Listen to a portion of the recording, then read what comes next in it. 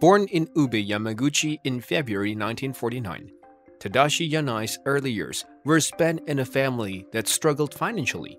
His parents owned a small clothing store there, and he grew up living right above the store.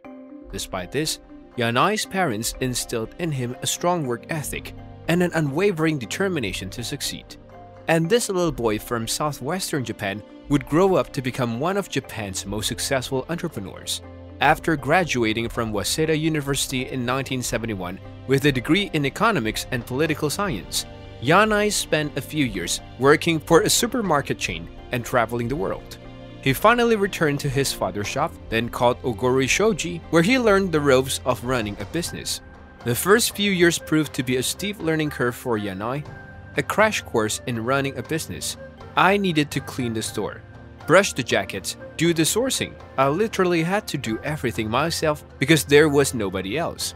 He told the Business of Fashion in 2016.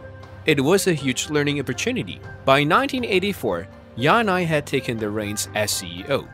He had big ideas and an even bigger plan for fashion world domination. He established the first branch of Uniqlo in Hiroshima, but it wasn't actually called Uniqlo at that time. Well, what was it called then? We'll talk about that later in the video. Inspired by the European and American brands such as Benetton, Gap, and Esprit that Yanai had seen during his travels, he set to work transplanting the model of mass-made casual apparel chains into Japan. In 1991, he changed the company name from Ogori Shoji to the more globally identifiable Fast Retailing, a nod to the fast food prototype. And Fast Retailing is actually the parent company of Uniqlo. The first Uniqlo store was not profitable. Yanai was forced to close it down after just 1 year. But Yanai was not one to give up easily. He stayed determined and continued to refine his business model, and with time, he successfully built a loyal customer base in Japan. Yanai's big break came in the late 1990s when he decided to expand Uniqlo's operations outside of Japan. In 1998, he opened the first Uniqlo store in London, England, which was an immediate success. Yanai continued to expand Uniqlo's global reach, opening stores in New York City, Paris, and other major cities around the world. As of October 2021, Yanai was the richest person in Japan, with an estimated net worth of $26.5 billion and the 40th wealthiest person in the world according to Bloomberg Billionaires Index.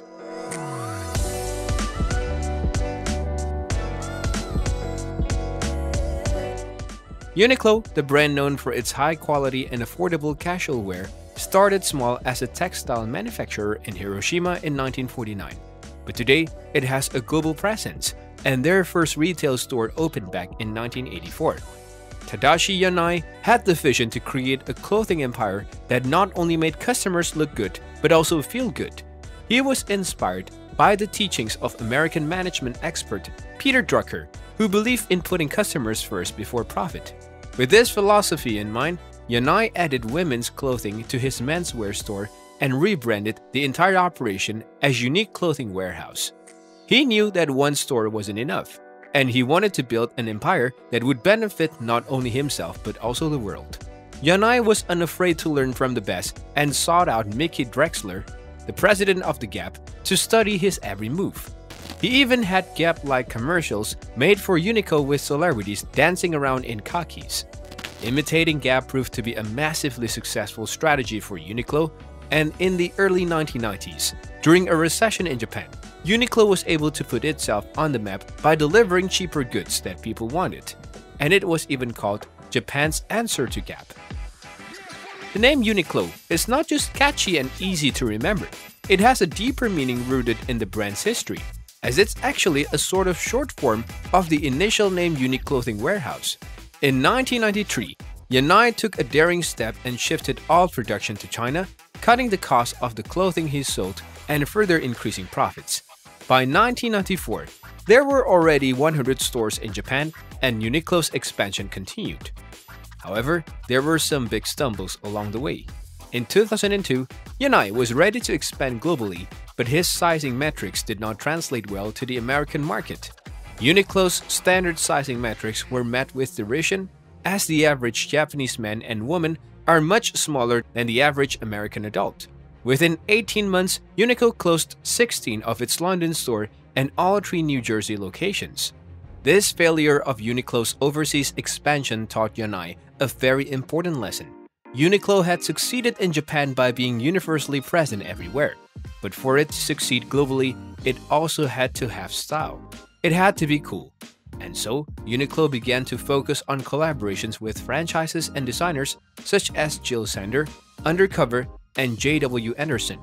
These collaborations not only brought a touch of high fashion to Uniqlo, but also gave the brand a new image that appealed to a younger demographic, and more young people became interested in buying their clothes. Along with these collaborations, Uniqlo also invested heavily in marketing, including a notable ad campaign featuring American tennis player Novak Djokovic. The brand continued to grow and expand globally, opening stores in major cities such as New York, London, and Paris. With over 2,200 stores in 25 countries, Uniqlo is now a global fashion giant, and Tadashi Yanai is still at the helm, driving the brand forward, with his passion for affordable fashion and a desire to make the world a better place through his company's success.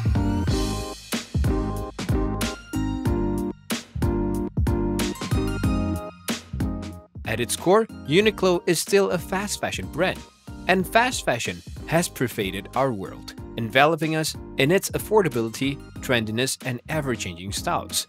At first glance, it seems to be a win-win solution for consumers. However, a closer examination reveals a complex web of positive and negative effects that really need to be considered. On one hand, fast fashion has democratized fashion to some extent, allowing people of all income levels to express themselves through their clothing choices. It has also created employment opportunities in developing countries, providing a means of livelihood for those who might not have had one otherwise. Plus, fast fashion has been acknowledged for its efforts in promoting sustainability through eco-friendly materials and practices. Some brands have committed to reducing waste and carbon emissions, introducing recycling programs for used clothing to minimize their environmental impact. Yet, the negative effects of fast fashion are far greater. The constant production of new and cheap clothing has resulted in a vicious cycle of overconsumption and waste, with the fashion industry being responsible for a staggering 10% of global carbon emissions. The use of non-biodegradable fabrics and chemicals further contributes to environmental degradation. Let's not forget fast fashion's exploitative labor practices. The relentless pressure to produce clothing rapidly and cheaply leads to underpaid and overworked factory workers in developing countries, with child labor being utilized to cut production costs. These workers are subjected to pretty dangerous working conditions, with their rights being violated on a regular basis. Fast fashion's detrimental effects on consumers are often overlooked.